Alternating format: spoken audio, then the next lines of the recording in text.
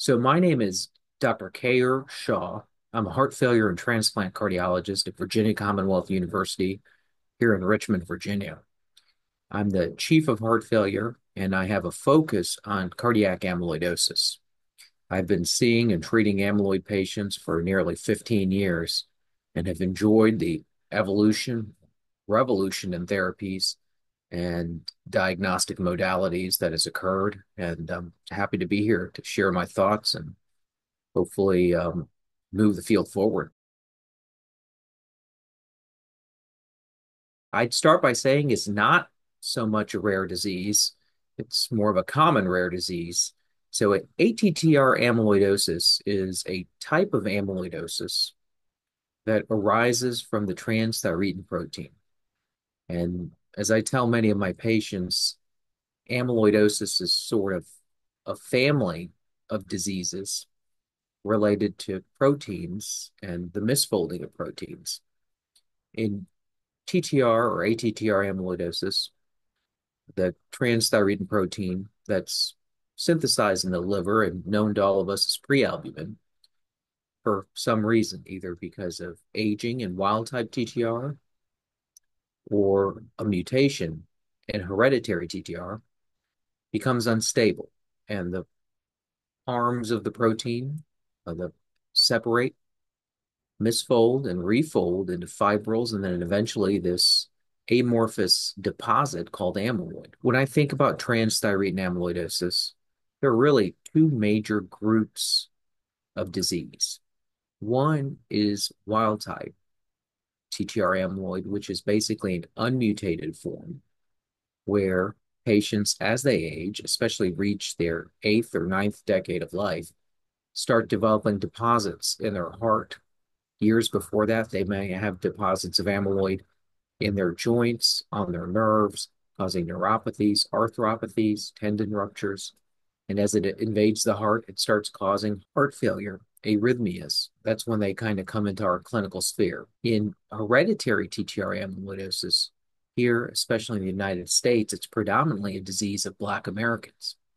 There's a mutation that translocated during the slave trade to the United States and Caribbean islands called the V142I mutation.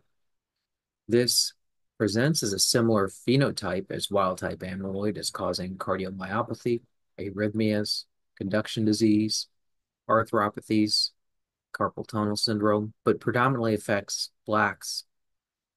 The disease presents itself at an earlier age also than wild type, usually in patients' 60s or 70s, and is devastating.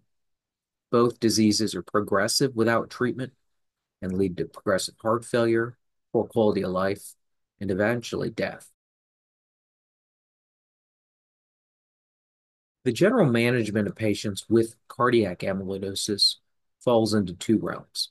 The first is management of the symptoms and complications, and the second is identifying disease modifying therapies that can either slow or halt the disease.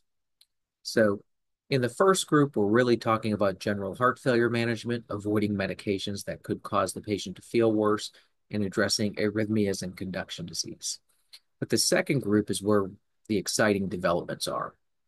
In the last decade, the first treatment for TTR amyloid, a stabilizer called tafamidis, was approved and is up until recently was the only FDA-approved treatment for amyloidosis.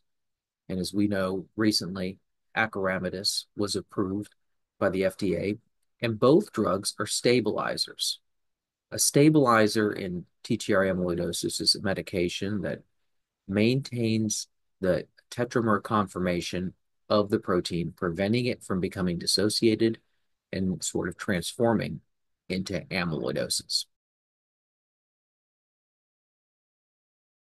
So acoramidis is really unique. It's a molecule that will stabilize the TTR protein by mimicking the bonds of a naturally occurring genetic mutation called the T119M mutation. And what this mutation and this drug do is it stabilizes the protein almost completely to prevent misfolding and formation of amyloidosis.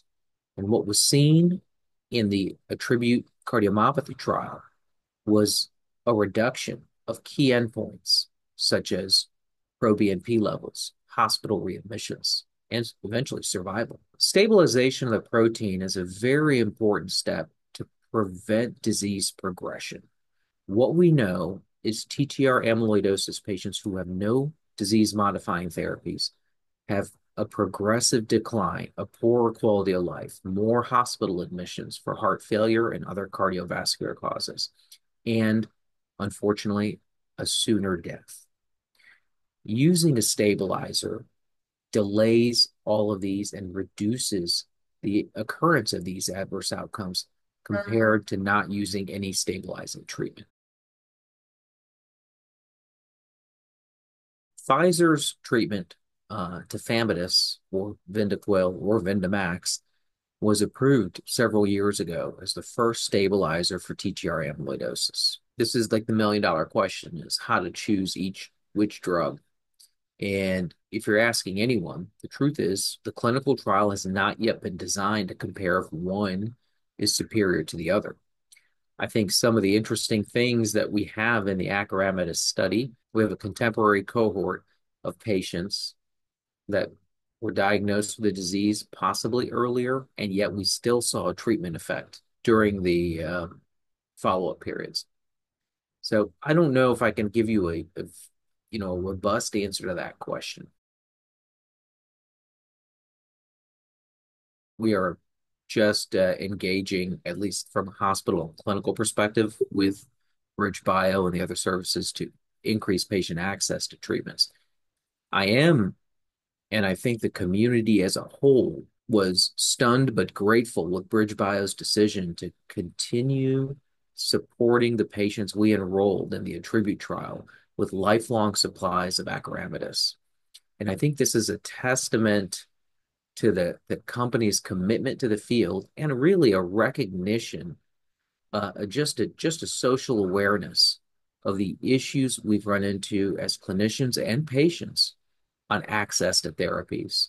So I certainly applaud and respect BridgeBio for their commitment to the field, and really a generous gesture to all the patients who offered their time and sacrifice to participate in ATTRibute. I think there were a number of key findings in ATTRibute that move the field forward.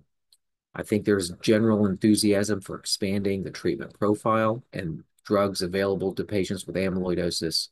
But I think altogether, key findings in this clinical trial are we need to continue to push forward to increase awareness of the disease, identify it earlier, and get these patients on treatment, because it's been reinforced by the findings here that we can modify meaningful outcomes if we identify the disease and treat it before it gets into very severe forms.